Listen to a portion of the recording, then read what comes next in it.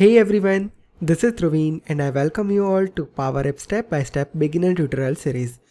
You are watching 6th episode of this series, and in this episode I am going to talk about collections in PowerApps. Before we get started, as always, if you haven't followed me on my Instagram and Twitter so far, please do follow me. So first of all, let me move over myself to the PowerApps and let me talk about what do we mean by collection and why we are using collection inside the PowerApps. This is the very important concept that you should know before you get started with the practical implementation of the PowerApps. So let me just walk you through with this concept. So collection is known as a group of data. Now let's say, for an example, in my earlier episode we have created set and update context variable. We have created 3 screens. Let me just go to the one of the screen and let me just create one basic input for the end users. So let's say, for an example, over here I'm just adding one text input and I'm just providing here the value as employee name. So I'm just adding employee name in the hint text. And now let me just add one more label. I'm copying and pasting, and let's have the value over here as salary. And let's have one more over here and let's provide that as designation. Now let's say, for an example, whenever a user click on button, I just temporarily want to create a group of data.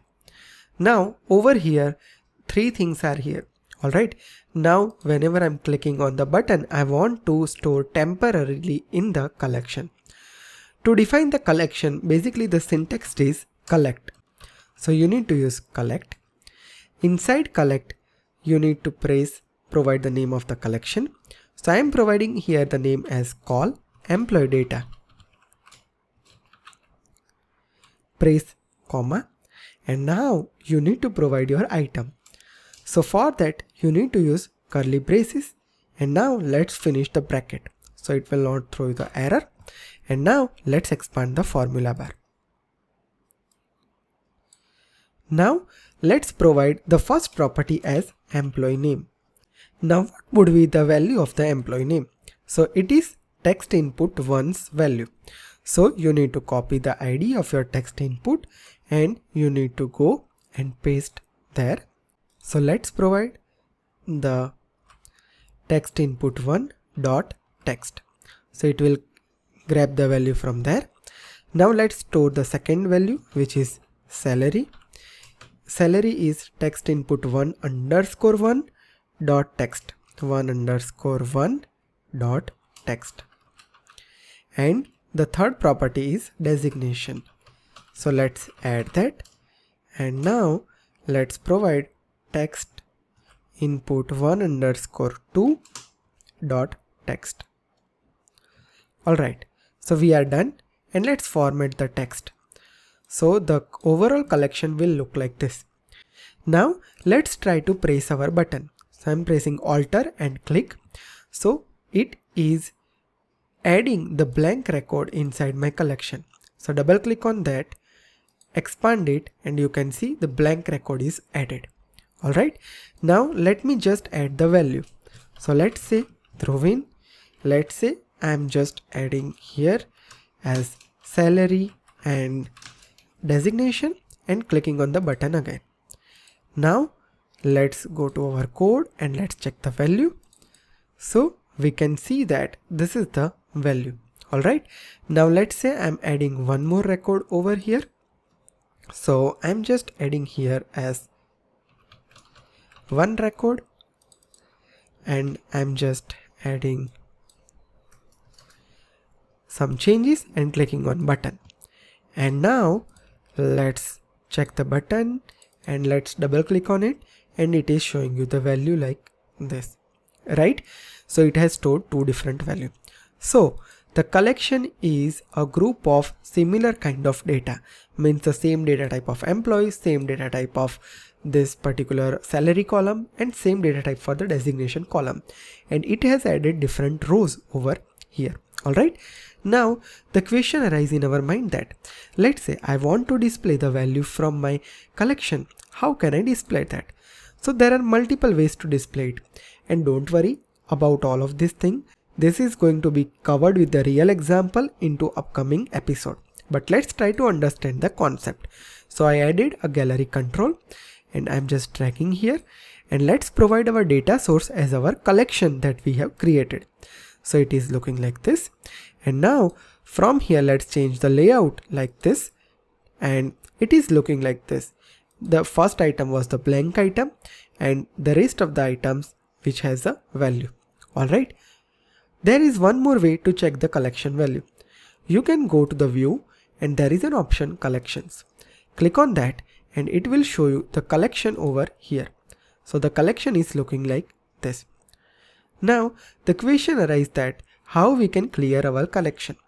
To clear the collection, basically a function used as clear, and you need to provide the name of the collection. So let me just take one more button over here and let's clear our collection. So we can use clear, and inside clear provide the name of the collection. That's it. Now alter plus enter, and you can see that all the values gone from here. And even if you go here and check the collection, it will not show you any of the row. Alright, now you can do one more thing.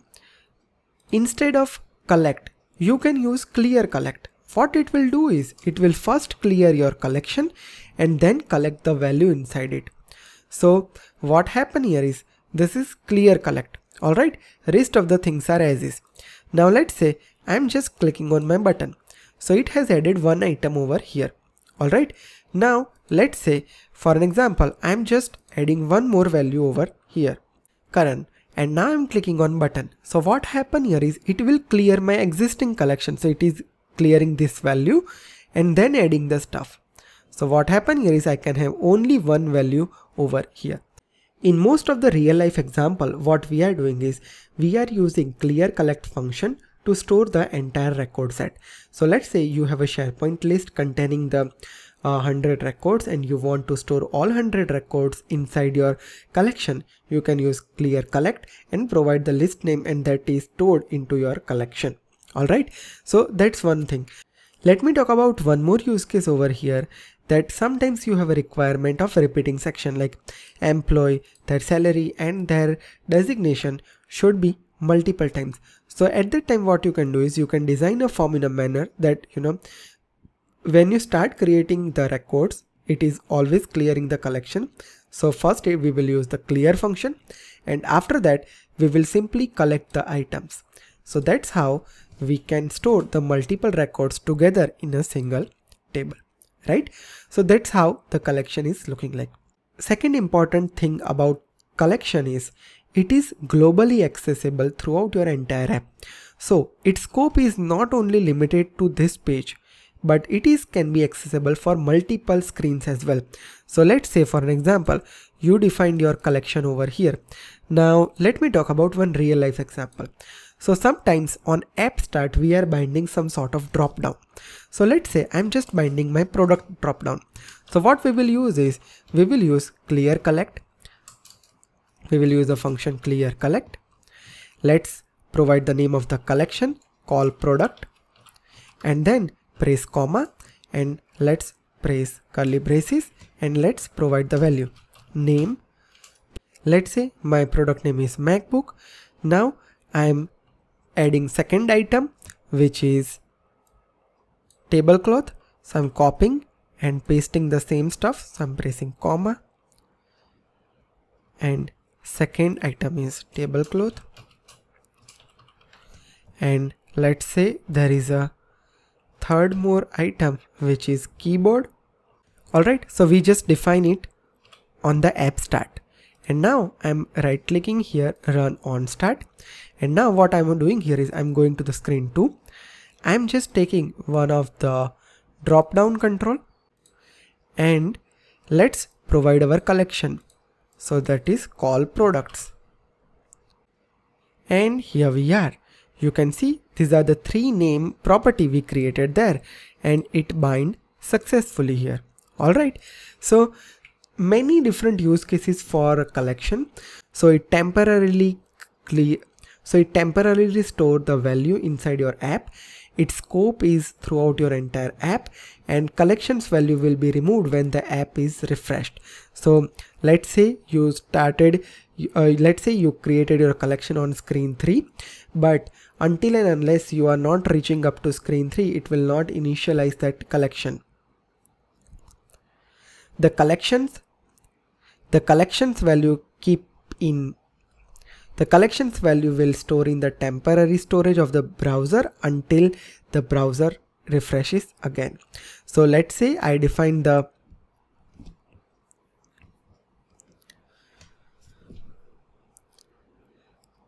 So now let me summarize everything over here.